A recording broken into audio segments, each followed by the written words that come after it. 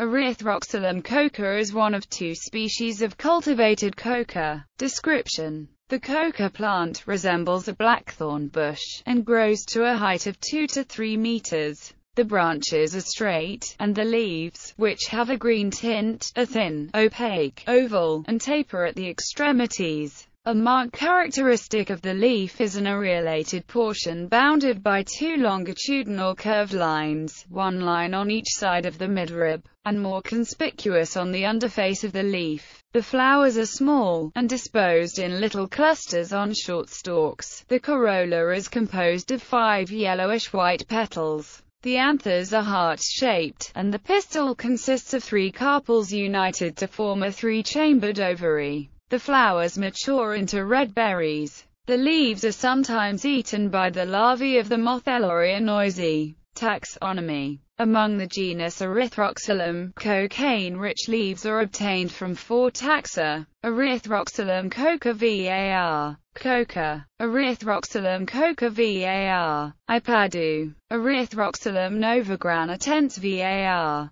Novagranatense. Erythroxylum novagranatense var. Truxylens. Amazonian coca. Erythroxylum coca var. Ipadu, also known as Amazonian coca, is closely related to Erythroxylum coca var. Coca, from which it originated relatively recently.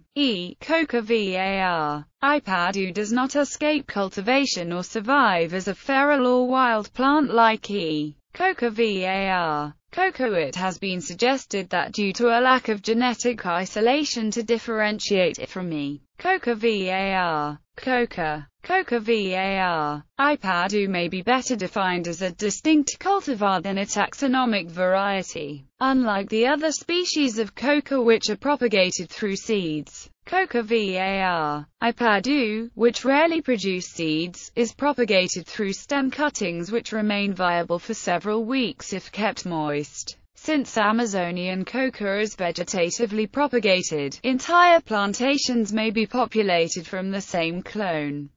Coca var. Ipadu is specially adapted to the shifting agriculture of semi-nomadic Amazonian peoples. Since cuttings of Coca var. Coca do not easily root, it is likely that Coca var. Ipadu has been artificially selected for its ease of vegetative propagation. In contrast to the Andean Coca var. Coca, Amazonian Coca var. Ipadu is typically a weaker plant, evidenced by the fact that after a few years plants lose their vigor and easily fall prey to disease or insect infestation. Overharvesting can speed up to this process. Amazonian coca is prepared differently than the other 3 cultivated cocas. After fire toasting, the leaves dry, they are pulverized. Once sifted, the powder is combined with ashes from plants which serve as the necessary alkaline admixture for coca chewing.